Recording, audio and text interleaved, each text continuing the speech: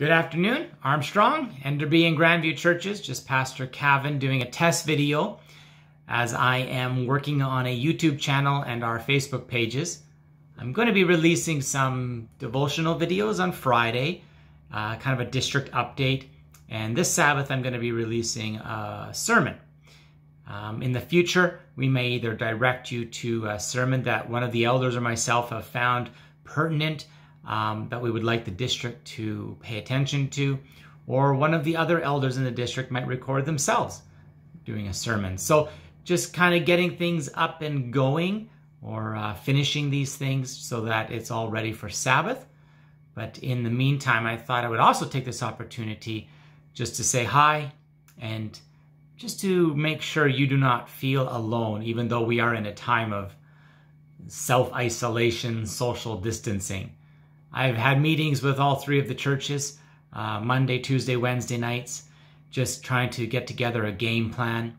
And in that, you should be hearing at least from one of the elders or myself once a week, touching base with you and your household, making sure that you feel supported and that you can have some fellowship. We don't want anyone to feel alone. And with that thought, if there's anything that you need, please don't hesitate to call me, text me. And that goes for our elders as well. Bruce Prokopetz, Elwood Asselford, Barry Maddox, the head elders of each of the churches, have just told me that they are available. They're willing to take phone calls and to support you and direct you to someone that may be able to assist you with whatever need you might have, whether it's running to the store to get your prescription for you, or just something more practical that comes up, or something spiritual. Maybe you're just feeling discouraged and you need someone to talk to and pray with. Don't hesitate to reach out. We are here. But we have a lot of people that we serve, so it's hard for us to make each and every contact at the exact and correct moment. So please just let us know if there's any way that we can assist you. Before I close this video, I thought I would just share from a book called Passionate Prayer Promises. You know, right now we're going through so much that sometimes we struggle to know what to trust, who to trust, whether this is going to be the pandemic, epidemic that we're being led to believe, or whether it's more hysteria and chaos. But either way, what we really need to be doing is putting our faith and our trust in God. Sometimes we get scared, and I've had people ask me, is this the beginning of the end? And we've had different conversations, and as I just want to reassure you, as I reassured them, we're not guaranteed today and we're not guaranteed tomorrow. Our faith has to be in God each and every day. And so with that, I want to read to you this prayer called Faith.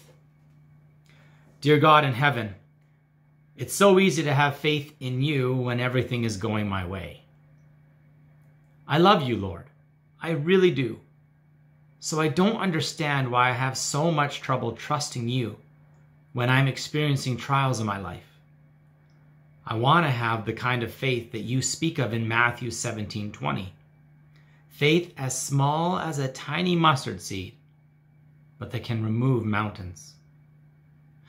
When you work an obvious miracle in my life, it is easy for me to praise you and have faith that you have intervened on my behalf. But I now realize that it is not really faith. Your description of faith in Hebrews 11:1 is so very clear. Faith is being sure of what we hope for and certain of what we do not see. Please help me to trust you more, especially during the times in my life that are so dark that I cannot see you working. Help me to reach out and hold your hand, knowing with absolute certainty that you will guide me on the right path and through these storms.